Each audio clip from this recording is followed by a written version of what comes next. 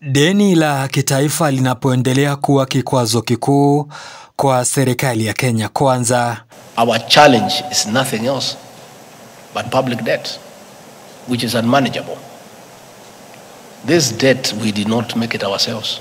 Naibu wa Rais Rigathi Gachagua ametangaza kuwa wanaendelea kudurusu hesabu za serikali ili kuwafichua waliokopa hela nyingi kiholela na walivyozitumia.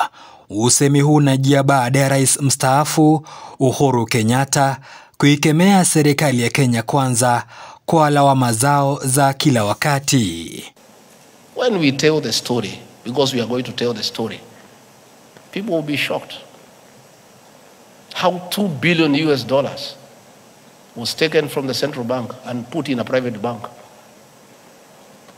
that is responsible for the situation we are in, the weakening of the shilling. And people want to sit there, and we know what they did. And we had said, let bygones be bygones. But there's a good discussion. We are going to have a good discussion. We are putting the figures into place, who took what and where, so that the people of Kenya can know. Azimio pia imetakiwa kusaza shutuma zao na kuipa serikali ya Kenya Kwanza jawabu la baadhi ya masaibu ambayo wanayapitia, akiongeza kuwa mengi ya masaibu yale hasa madeni sio wao waliokopa. These people shouting left, right and center telling us to default so that we can be blacklisted as a banana republic. Are they telling us not to pay the Eurobond? Are they telling us not to pay what we owe the local banks? We want them to come and tell us. Don't just shout. Offer a solution. These debts are on record. We did not borrow as we were in the forest.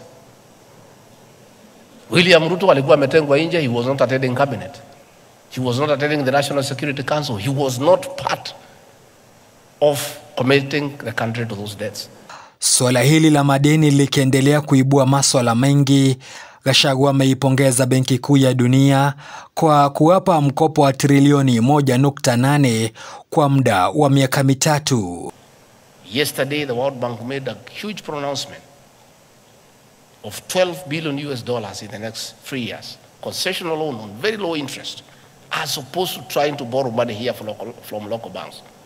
Idara ya DCI na tume ya EACC pia ikishauriwa kuwaajiri maafisa waliobobea kwenye nyanja mbalimbali ili wasiwe wanaoandama wa Kenya pasi na hatia. It is true and it's very sad. And I said, and I want once more to reiterate to EACC and DCI, please hire professionals to be your investigators. Hire accountants, hire procurement people who can advise you on how the investigation is going.